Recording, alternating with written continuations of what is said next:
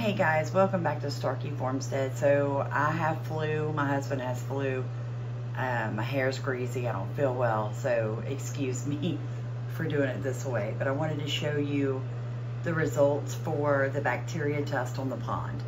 It is highly likely that I have harmful bacteria in my pond. Look at that, it is the exact color. And then this one, right, was the snow, and it's saying that there was no harmful bacteria in the snow. Now the harmful bacteria that would have been in the pond would have been E. coli, right? Contamination. Now I know I use rabbit manure in my pond. I also have fish in my pond as well as turtles, so that could actually be why this bacteria is showing up in the pond.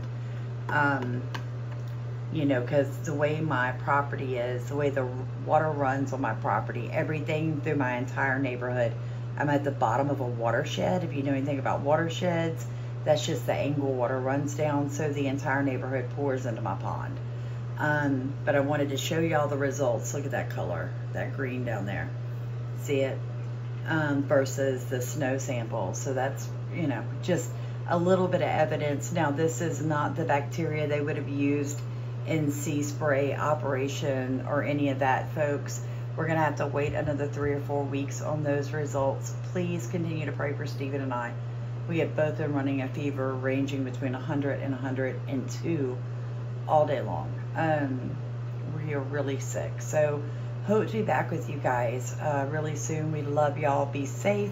Talk to you later. In case, I'm kind of impatient. You know what I'm saying? Like you guys, I really want to know what was in that snow.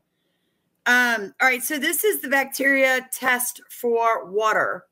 It says clean the bottle with clean hands, avoid touching the inside of the cap, fill the cap to 3/4 full with slow water flow, close and shake bottle hard for 20 seconds to dissolve the powder.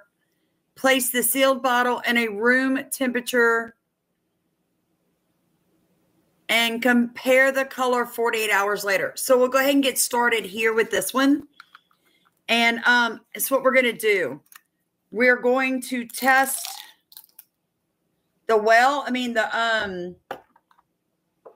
the pond water as well as the snow for bacteria. So we'll do this now, and then I'll come back in 2 days and tell you guys.